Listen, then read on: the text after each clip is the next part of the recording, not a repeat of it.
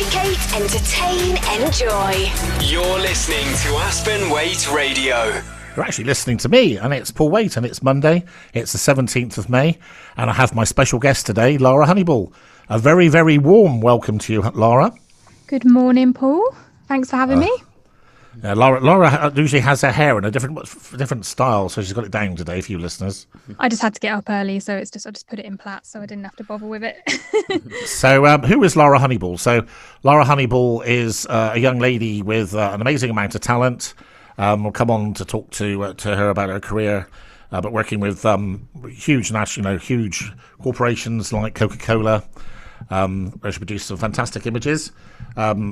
Fortunate enough to be able to bring Lara into the Aspen Waite family at the start of the year, and I said to Lara while we were talking off station, so to speak, that it's interesting, that's why I was going on about if you judge the book by the cover, then you judge the book by the lover. So Lara, on the face of it, is quite an understated lady, not a person to shout out about herself at all. But the more you look, the more you see the layers. Lara referred to herself as an onion, but I'd like to say there's a theme here. You'll see when you listen to Lara extolling about what makes Lara Honeybul who she is and what she believes in. There's a great story here, lots of depth to her, I would say, and happiness would be a recurring feature. So Lara Honeybul is an onion that makes you laugh, doesn't make you cry. I would say a shallot, because I kind of feel it's a little bit smaller and less stinky. I like to think I shower a bit more than a regular onion, so can we go with a shallot? It also sounds a bit nicer, doesn't it? Yeah, I bet Zoe Ball doesn't talk about shallots at 9 o'clock. Anyway, so I guess so you were an only child, Lara. Yeah. So how do you think that affected you as a child and your career, if at all? No, of course. So I think I've been creative as long as I can remember, and I think as an only child, you quickly learn you can't crack Cluedo by yourself, and performing the musical for your parents with only one cat just doesn't have the wow factor of the West End, does it? So I was kind of forced to get creative in a good way. So I made my own board games. I designed a Barbie's apartment completely out of shelving units. I made all the furniture, I did all the backdrops for that, and I trained my cats to perform for me on a Sunday night. And I even created my own drama club at school with my friends, which they hated me for, and in fact I think they probably still do. But essentially, I think I was saying to you the other day, I had a lot of time to wonder and daydream, and often found ways to make those daydreams a reality. So I think for me, I'm really thankful for being an only child, because I believe it really helped me to unlock that creativity and really realize and tap into that passion and potential. Like I said, you just get creative when you're by yourself. Were books an important part of your childhood at all? Oh yeah, I loved reading. I loved Roald Dahl as well, and being sort of transported into those magical worlds. Yeah. Oh God, do you know what's really embarrassing? Me and Ben, my partner, were out the other day, and we were in Waterstones, and Ben's picking up all his crime novels, which I normally read, and I have an extensive list of really great books, but the one I really wanted that really stood out to me was this book called Starting School. And it's so simple, it's a child's book, but I remember those illustrations and I remember the graphics in those books, and I remember instantly all those feelings of being a child came flooding back to me. So it just shows the importance and power of visuals and graphics and design. I could have picked any book, but I picked a child's book. Just sharing a story with you there, Lara. So like you, so when I was a child, my brain was usually on some planet with some hero that was saving women and fighting various adversaries. I used to go to a bookshop called Read and Return, and it's a true story. And I guess, going on a few years, it's not a surprise, I guess, that I'm so interested in visuals. So I actually would often buy a book because of the cover, because the imagery on the front cover was so great that I would buy the book. Is that something you can relate to? Oh, absolutely. But it's kind of hit and miss for me. So sometimes the cover is amazing, and then when the story or the message does it justice as well, that's even better. I've often sometimes been drawn in by an amazing cover and then been let down a little bit by the story, but I don't know if that's because my, expectations are too high based on how good the cover was. But yeah, absolutely. I think you need an important visual to draw people in. Otherwise, how else are you going to sell your service or your book or your story? So would you say you were a bossy person, or are you just nicely coercive? I'm not bossy. I don't think I have a bossy bone in my body. I think I'm a team player, but I can also work well on my own. And I think I'm my harshest critic. So yeah, I wouldn't say I was bossy. Okay. I like to get things done, and I like fairness. I think that's a good way to describe good it. I think concept. everything should be fair. So when it came to the choice of your GCSEs, etc., who drove that? Was that you basically saying, "Hey, mum and dad, I'm doing fine art," or did they say, "Hey, you're pretty good at this stuff, kid"? They were really good, actually. My mum is so wise, well, my dad as well, is so wise. So they knew from early on that I wanted to do, fine art and graphics and anything creative. But they're also wise in the sense that, at that age, you don't quite know if it's going to go somewhere or not. So you have to, you do have to have academic subjects as well. So I mean, with GCSE, my mum kindly asked the school if I could drop out of maths and geography because it just wasn't my strong point, and she just wanted me to put all my energy into something I was good at. And then when it came to GCSEs and A levels, she said, follow your path, follow your dream, do those creative subjects, but just maybe do English language in the background, just so you have something, academic to fall back on just in case, which I think has really helped my writing skills. And then ever since sort of GCSE, they've been fully behind me and really supported me all the way. And they've just been there no matter what challenge. I think my mum was up in GCSE at 2 a.m. in the morning helping me with my graphics project. Wow. So this creative arts diploma you've got, what is that? Is that an HNC or something, or? Yeah, so you can either go straight from GCSE and A level. So you can either go straight from A level to uni, or you can almost do this year in between, and it's a foundation, like national foundation diploma in art and design, and you choose a pathway. So you either choose graphic design, photography, fine art, or fashion. And it just really helps you prepare for uni, but also gives you those kind of extra credits. So it's really weird. I chose, again, with the diploma and with the uni course, I chose photography. And again, I think I was just trying to find an outlet of ways I could be creative, sort of like in an extraordinary way. So that, in that year doing the arts diploma, it was all about pushing the boundaries and exploring really risque subjects, which, like, without like what?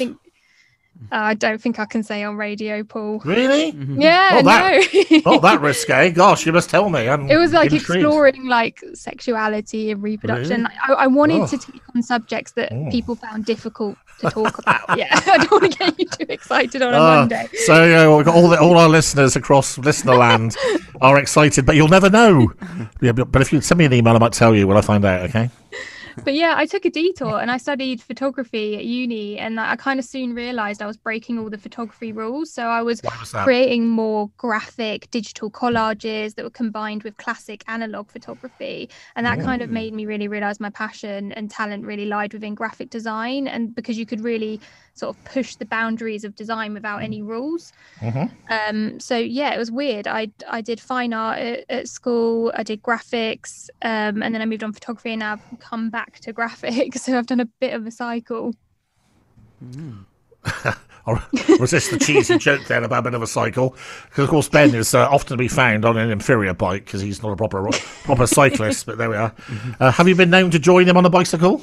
Oh no, absolutely not. I'm into 90s dance workout. It's a little bit less hardcore for me. Funky. That's cool. So actually, I think Laura's one of those guests where you could literally talk to her for about 5 hours, and as I say, apart from the fact she's genuinely got an amazing career, and it's really nice to come across someone who knew quite early on where their talent was, and was quite driven, but in a very, very nice way, and has made a lot of very good decisions, I think. And as we'll come on, I think when we get on to your musical choices, and we're going to do the first one in a minute, I was rather struck by the heart and the depth that lay behind your choices. So, what's your first musical memory that you can think of?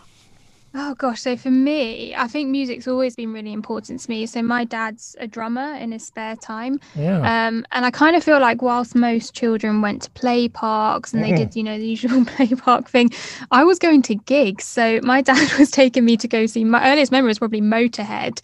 And we've also gone and seen Adam and the Ants together. Like music was really important in our family and also with me. And even things like just bedtime stories, we play music, and I just have really strong memories of like great childhood linked to music, so it's always been important to me.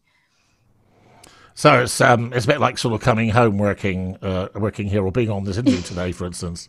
Yeah, absolutely. So let's your first track today is by one of the greats of all time, Neil Diamond. I'm not actually particularly familiar with this track, but I love the reason why you picked it. So the track is Thank the Lord for the Nighttime. And tell everyone why this song is so special to you. So yeah, not many people have heard of this song, but Neil Diamond really connects me to my grandparents, who we sadly lost within 6 weeks of each other when I was literally just a baby. I never knew them personally, but I feel very spiritually connected to them, and I believe my creativity really comes from my grandpa. They love Neil Diamond, and although this wasn't their favourite song, it really reminds me to live life to the fullest for them, to have fun, be creative, and make incredible memories with the most important people in my life. And I think that's why sometimes me and Ben dance badly around the kitchen to it these days, and I listen to it when I'm being creative, because it encourages me to do the best that I can. So you used the word spiritual, so would you say are you a person with faith, or do you believe in anything particularly? No.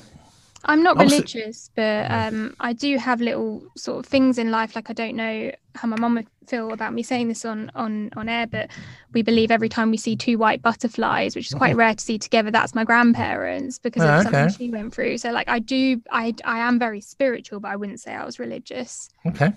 Right. So take it away, Drew, and it's Neil Diamond. Aspen Waite Radio. Call Waite. Anyway, so you successfully got your degree at university, albeit in your own rather random way. I rather like you were like a disruptive force in photography, but obviously decided that a more creative sort of design career. So how did you get this job in a small design agency? How did you get introduced to that? So weirdly, my parents were doing they're house property developers, and they were doing a build down a small country lane in Wokingham, and they got chatting to the neighbour who owned a graphic design agency, and who used to be in London, but he brought it all back down to his shed in Wokingham. And I was kind of at that point where I don't know if this is still the same today, but I just thought if you want to get where you want to be in life, you've got to be willing to work for free. So I just offered myself and was like, I've just done graphic design at uni. I'm really, really keen to get into the industry. I'll work for free. Can you just take me on for some experience? And I worked there for 2 months, like for free. And then not thankfully, someone left and then he offered me a full-time position. And that's where I was for about 3 years. And I learned everything from traditional print and web design to filming and editing and animating e-learning programs, and I just used it as a chance to really learn. And it was quite a weird experience, because you feel inside like you're in this creative agency in London, and then you walk out the back door and you walk into this guy's back garden. There's chickens running around, dogs, cats. It's like a real surreal experience. But I think, and it's one of my tips for future designers, I would say, like, work for free where you can, to gain as much experience as possible, because a lot of agencies won't take you without experience, so you've got to be willing to try and work for free where you can. So really, you've sort of got you sort of understand all aspects of a marketing agency, including, I was interested in the web design thing, so also the animation, is that something you could still do or do?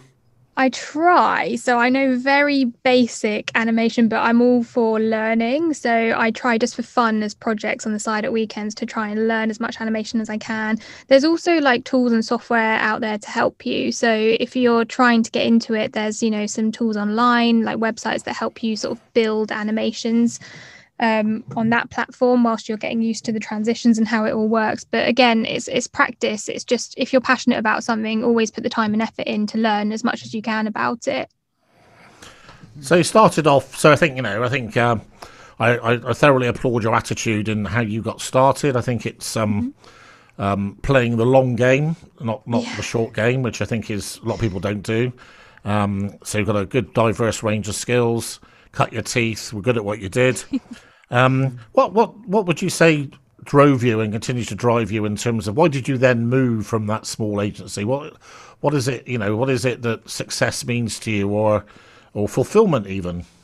I think it was just being young and being there for 3 years. Like I do believe that, if you trust somewhere and you love somewhere, I'm fiercely loyal. I'll stay there for life if I can. But as a young designer, you need to sort of explore what else is out there. So like the degree, I tried photography, I tried graphic design, I tried fashion. Like you need to kind of understand. I worked in an agency environment. I was like, do you know what? I wonder what it's like to work in corporate.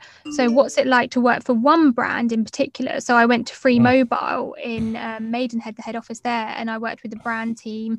And I realized, my skills were lacking slightly in digital design and website and app build. And I was like, I don't just want to know, I don't just want to learn about, graphic design for web and app. I want to learn the inner workings of it. So UX, I don't know if you know about UX and UI and user testing.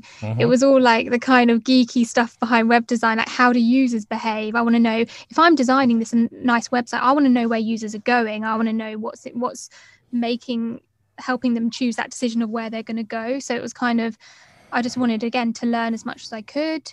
And again, I was there 2 years before I realized I missed being able to do everything, not just one brand. Okay. So I went for a short stint at a marketing agency that specialized in automotive brands like BMW, Mini and Rolls-Royce. And that was really lovely because they have really beautiful brand guidelines and assets. And it was just taking this, you'd love it, Paul, like lovely imagery and making really nice brochures out of it and sort of gift packs and training manuals.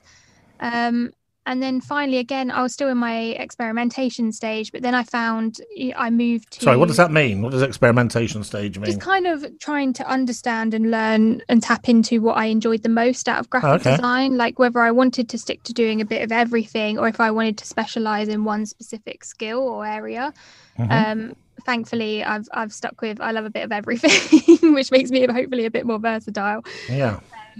So I moved to a big experiential marketing agency down the road, actually, for 3 years, where I got to design and create brand experiences like events and PR stunts for those clients you mentioned, like Coca-Cola, Superdrug, Unilever. And again, what I loved about that is I got to do the graphic design, but it was conceptual design. So it was a lot of thinking and creating experiences for people out of a brand. So you could literally do anything. It was amazing. It must be. So when you're working for someone like Coca-Cola, obviously it must be a very impersonal thing. Do you just get given sort of very strict guidelines to follow? Do you know what? You do. You get very strict visual brand guidelines, but they're actually very open to creativity and they're very collaborative. I've done a lot of sessions with them, especially in the pandemic over Zoom, where we all sort of butted our heads together and kind of came up with creative all together. So they are very open to sort of change and exploring new ideas. And especially when it came to the events marketing, like they would be very strict, like this is our can, this is what it looks like, this is the advert. But beyond that, the experience you create for our fans is completely up to you. Like be as wild and wacky as you want, really. So did you ever get to draw Father Christmas on the Coca-Cola lorry? No. So I was really sad about that. We had this great campaign and sort of stint lined up for Coca-Cola Christmas this year, but sadly because of COVID it didn't go ahead. I think I'd left at that point, so they might have done it digitally, but it's nothing better than that feeling, is it, seeing the Coca-Cola truck at Christmas? So do you? I read somewhere once that there's something like 10 different ways that people think. You know, do you think in images? Are you conscious of how you actually think? Yeah, I think I think in images. Like, I have this weird thing where I can't. So, if I was to write a sentence, for example, in my head and visually, it looks completely right, and then someone will come along and be like, "You've sort of done that backwards. Like, you've put the ending of the sentence first, and you've got." Like, my brain is constantly whirring and I'm thinking more about the visual side. So if I'm writing a sentence, I'm thinking, what would that look like as a magazine cover or a brochure? Like, what would that look like as an image I'm trying to convey? So yeah, definitely visual. Okay. It's interesting this because in your briefing notes, you know, we talked about people you admire. So there's no actual creative designer you admire, but you admire a photographer called Tim Walker. Why is that? I just think inspiration, like when you're a graphic designer or a designer, everyone always says, "Oh, who's your favorite, graphic designer or painter?" And I kind of am a strong believer of inspiration can come from anywhere. So photographer Tim Walker, I think for me, he's more than just a photographer for Vogue and all the big fashion magazines. He's a visual storyteller, and I'm not sure if you've seen his work, but it's so much more than capturing clothes. Like, every photo shoot is like a love letter to an object or often several objects, and the only way I can describe it is he creates like daydreams on paper, so like these Alice in Wonderland-esque images in eerie settings. So it could be like a floating tea party in like a shadowy forest, or a ghostly like derelict doll's house along with like this bizarre array of props, and it kind of immediately captures the attention of the beholder. And I just love his mantra that a photo isn't finished until he's taken it as far as he can go, and that's always inspired me to really push the boundaries and really celebrate the extraordinary. Okay, when it comes to film, you say that you're a big fan of Wes Anderson. So what is Mr. Anderson doing that's floating your boat? So he's again, not a traditional artist, but he's a film director, and I take a lot of inspiration from Wes Anderson films and his like dreamlike cinematography. So most significantly, a film called Moonrise Kingdom and Grand Budapest Hotel. He has this like incredible taste for color and style, and he kind of like blends them into this psychological scene that really takes you on a visual journey. And that's always been my goal with design. I remember seeing Moonrise Kingdom by accident, actually, in a tiny cinema in Paris when it was chucking it down with rain. And I was so transfixed in this visual journey that I lost all sense of where I was. And when I walked out of that cinema, I just thought, do you know what? I want to have that effect on people. Like, I want to visually transport people to some amazing places and forget where they are and who they are for a moment. Quite ambitious, really, isn't it? No, it's rather beautiful, actually. So we're going to move on to your next track, which of course has to be true. I love to boogie. We all love to boogie, don't we?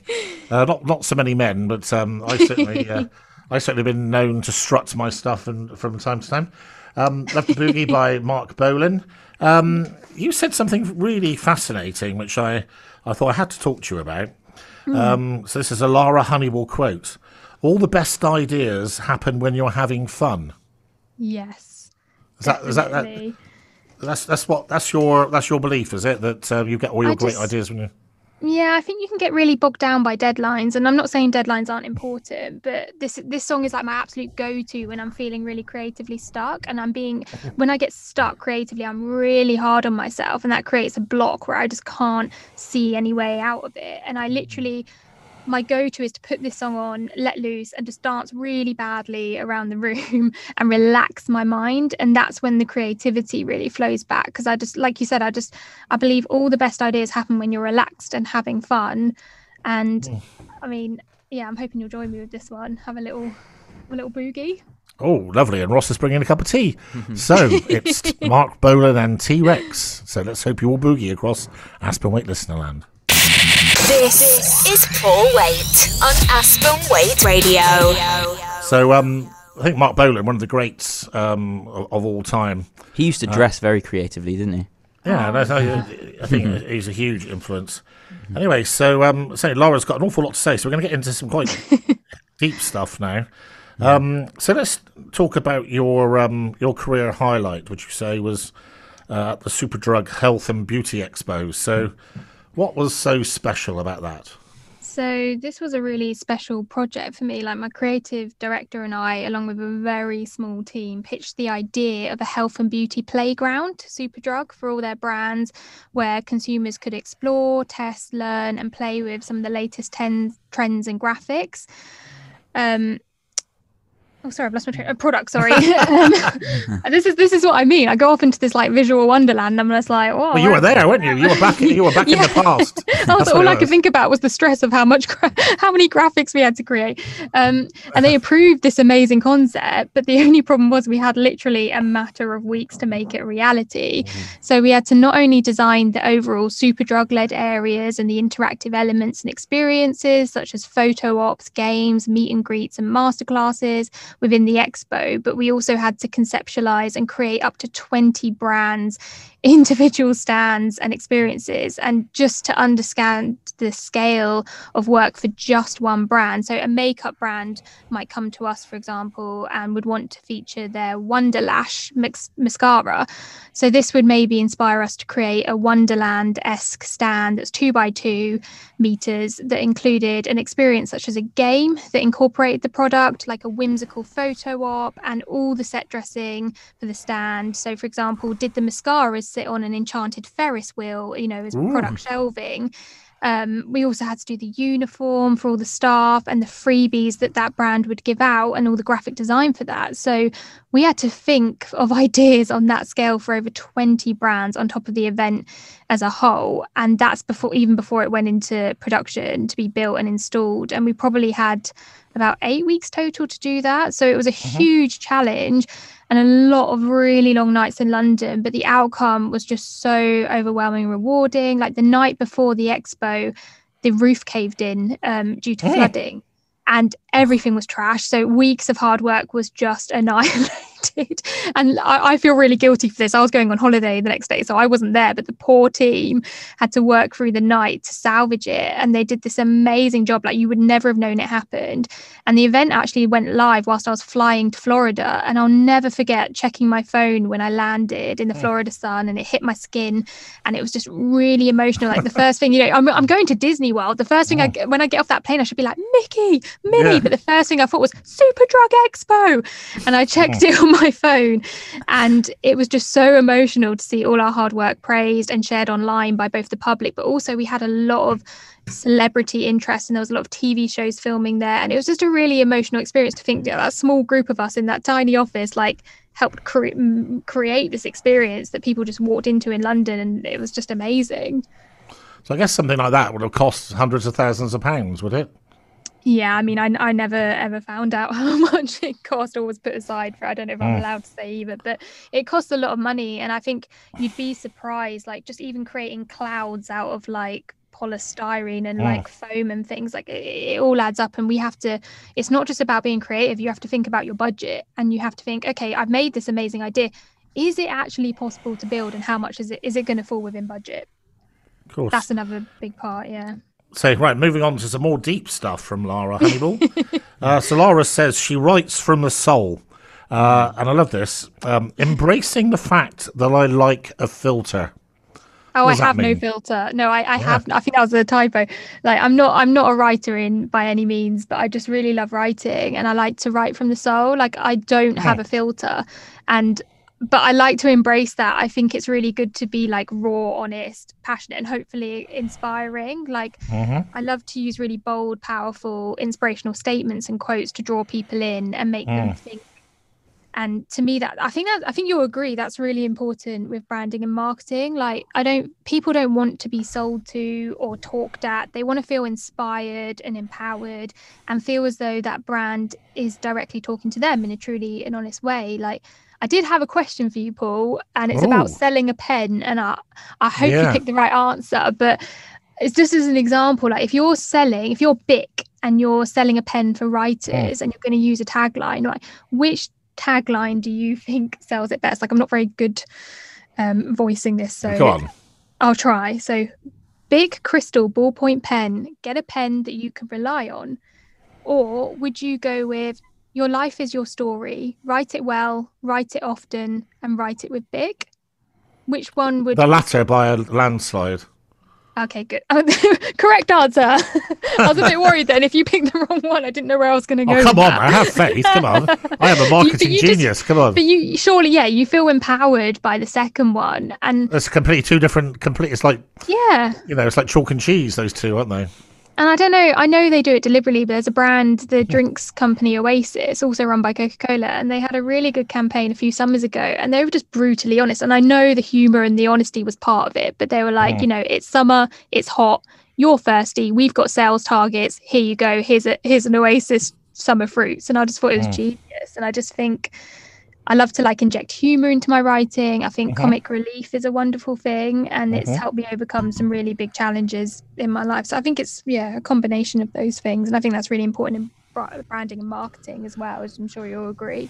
How difficult is it to design a powerful, impactful image while at the same time having to come up with appropriate words, a strapline for that? And also, I guess, in the world of a larger agency, would that be done by the same person, or would you have someone in charge of images, then a separate person doing the words? So in a larger agency, you probably have a copywriter coming up with the tagline or the headlines or the campaign line and strategy. So they would produce the headline for you, and then the graphic designer would find the imagery to sort of accompany that.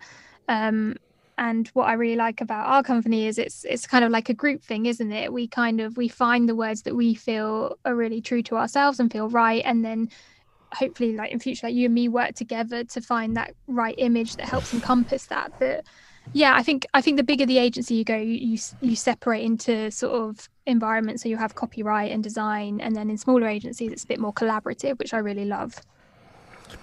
Yeah, it's very difficult to know what to talk about next with you, because we've got 12 minutes of Lara, and there's so many things I want to talk about just to set the scene. So I think it's very important that we talk about the importance of brand and how people should recognise a brand, how to develop it, what things to do and what not to do over the years with that brand.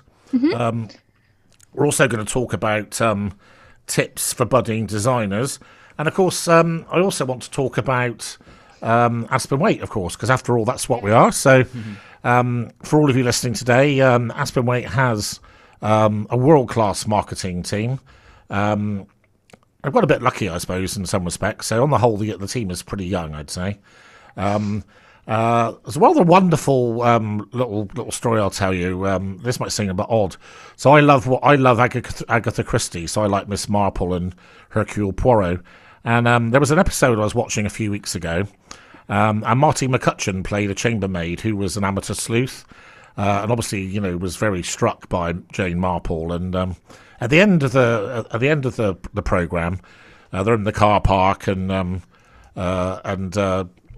Marty McCutcheon turns around to Jane Marple and says, have you any tips for, how am I ever going to be as good as you? And Jane Marple just says, get older. And wiser, yeah. Yeah, and I think, I think the point is that, so if you were to control, I'm not, so obviously I'm not anything like a competitor of yours in most of your job sense, but one of the things that obviously having a rich career in business gives you is a huge amount of experience. So, most of the time when I'm in a meeting, I'm able to draw on real things that have happened, as opposed to you will still be coming across things for the first time, I expect. Yeah, absolutely. And I do think that there's a big difference between how you probably would approach working for, say, Coca-Cola and working for Aspen Waite. They are quite different. And I think, how important do you think know your client is in your job? Oh, extremely important. They're looking towards you for trust and guidance, but you can't really create them amazing things without truly understanding and knowing your client. And I think it's really important when you get a new client to really sort of take the time to get to know them and understand their values, and all the really important things that help build their brand and their company, so that you can help sort of create that and recreate that visually, so they can shout louder and prouder about it. Right, so we're coming on to your last selection now. I want to leave us with about 15 minutes of quality Lara input. So this little interview has been everything I wanted it to be. So let's talk about The Associates, which I believe this particular song was introduced by your father. So what does this song mean for you? So it's a bit of a weird song choice, but this song is like really bizarre for me. So I kind of feel like it takes me places into a time that I never actually existed within, and it makes me feel really euphoric. So my dad introduced this song to me and I was instantly hooked. It's the only song I can play on piano. And despite being born in 1988, it like transports me back to the 80s, and it makes me feel this like weird nostalgic rush through my body, as though I actually lived through that time. So, you know, that sense of deja vu and nostalgia, I feel all that, but I'm like, I wasn't even alive. I was a little, little egg. So this is a great song from The Associates. They've actually gone down now. We'll come on to why after the song. They've become a bit of a cult band, hugely liked by people like Bjork, Bono, for instance. There's another female singer I can't think of at the moment, but they, Robert Smith of The Cure, for instance, is a huge fan of The Associates. So this is a song that was a number 9 hit in 1982, and it's just really quirky and a great song. So take it away. This is Paul Waite on Aspen Waite Radio. I decided, as we only have less than 12 minutes to listen to Lara, that we won't do the sad bit today. So later in the week, I will talk about the lead singer, Billy Mackenzie, and his legacy. And I think we'll also have them as a featured artist. So we've only got about 4 minutes to talk about each of these last things. So let's talk about brand, Lara. How important is a brand, do you think, to a business? And do all businesses need to have one, indeed? I just think the most important thing to remember is that your brand is your identity. So it's what sets you apart from the competition. It's what gives you a personality. So branding really taps into people's emotions and senses and makes them feel more connected to your company, thus building stronger relationships. So to me, there's several reasons why I think branding is really important. I just think more people will recognize your brand. Like if you have a strong branding for your business, people will naturally take note of it. Than they would a business that lacks it. And a business that doesn't really have any cohesive branding isn't going to stay in someone's mind for very long.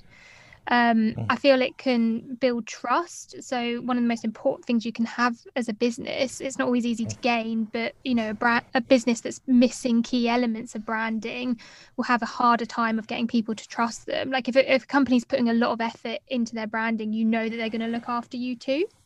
Maybe. Potentially, yeah, hopefully.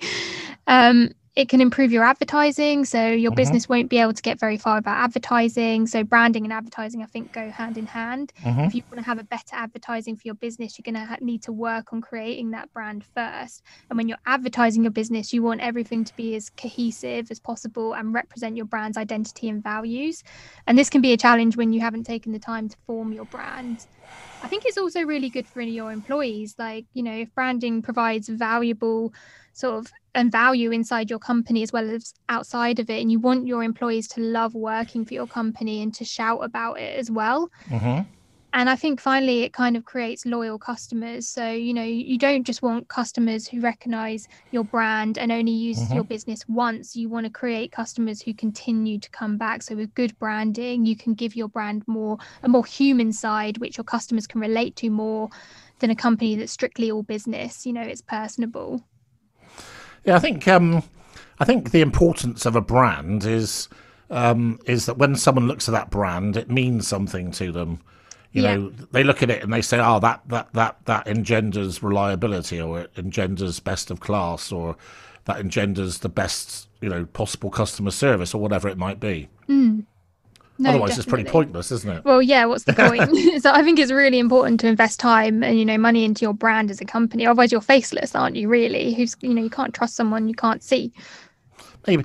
Yeah, it's interesting. In the SME world, I would struggle to think of.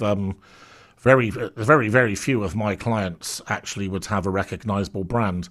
Obviously one of the things we want to be doing without being vulgar is sort of get over just how good we are, in terms of the skills and services we can provide to businesses all across the country, and help them to have the same level of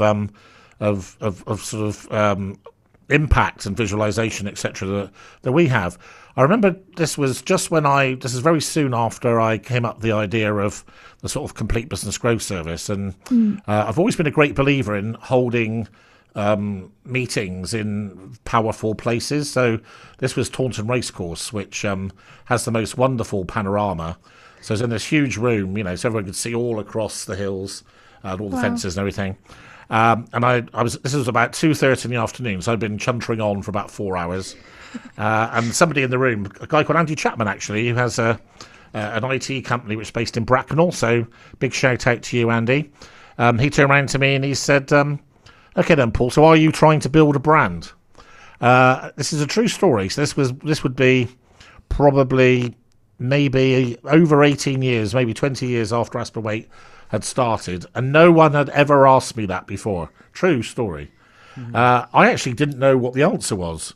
I can remember the question, and I can remember sitting there, and I'm thinking to myself, right, what do I say? And I obviously, you can't spend all day thinking of, I'll come back to you in an hour. So a few seconds later, I said, yes, I guess I am. And then he said, good. And then I asked everyone else what they thought, and everyone else in the room said they thought it was good too. So that's a true story about the first time that I was conscious that I myself was trying to grow a brand. So you've been working with us now for this is your 5th month. What do you think? Being objective now, what were your first thoughts when you joined Aspen Waite, and what do you think Aspen Waite as a brand stands for? And indeed, has it got a brand even?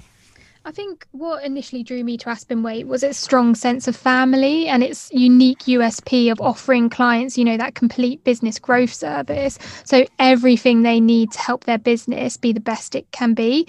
But most importantly, I think I loved the, mantra that Aspen Waite were true friends of people. And having been in quite some political work environments, this was really important to me. And I just like that, a company can come to us, and it doesn't have to be accounting. It can be marketing. It can be, a support. It's just a service that provides everything to help you be the best you can be. And we already have a great brand and story. I'm just simply, with the help of the marketing team, trying to help elevate it and help us be the best we can be visually to reflect our brand and values. And no, it's interesting. I mean, for those of you out there who either have a business or have a dream of having a business, then I cannot stress how important it is to have brilliant marketing. So I would say, as someone myself who, I would say now at my age, I now consider myself to be better at marketing than anything else I do. And I think it's because I understand what marketing is all about, But when I think Aspen Waite existed for over 20 years with no internal marketing capability other than anything I was able to come up with. And literally within days of recruiting Ross Curry, who's still with us today, and very much, epitomises all the best, I think, of Aspen Waite. I remember after just a few days of Ross working for me, sitting there thinking, how did I ever survive without a marketing department? Because it really, I'd say now, marketing, I think it'd be true to say that marketing is essential to everything I try to do. Yeah, definitely. And I think if you people would like to see our next magazine, which is currently being produced at this moment, so Lara and I have been talking about the front page, for instance, at the moment, and we've got the image. I take it as one is the steps one going up to the doorway, Lara. In the sky, yeah. Yeah, I thought that was really quite amazingly inventive. How did you get to that? Again, it's that whole thing of what comes first, the copy or the design. So, one of my biggest things is never just create a design because it looks good. Like you always say, it's got to have a purpose. It's got to have a meaning. It's got to be telling a story. And I kind of just saw that and just thought, do you know what? As cheesy as it sounds, the sky's the limit and we can help you get there. Do you know what I mean? Like anything, the world's your oyster, you can do whatever you want, and you can get it with the help of Aspen Waite. So I saw the stairs going up into the sky, and then it sort of disappears into this sort of empty door frame with beams of light shining out, and it's like we've got there and you can too. And it's just, brilliant. I just love the image. And it's whether you find the image first, then you find the meaning after, but ideally you have the message and that tagline first, and that helps find the great image. Right, young ladies, you have 2.5 minutes to enlighten our listeners with tips for budding designers. So take it away. It's good job I'm good at speed talking. So the first one I'd say is experience. So gain as much experience as you possibly can, learn on the job where possible, and be willing to work for free to get a foot in the door before working your way up and learning along the way.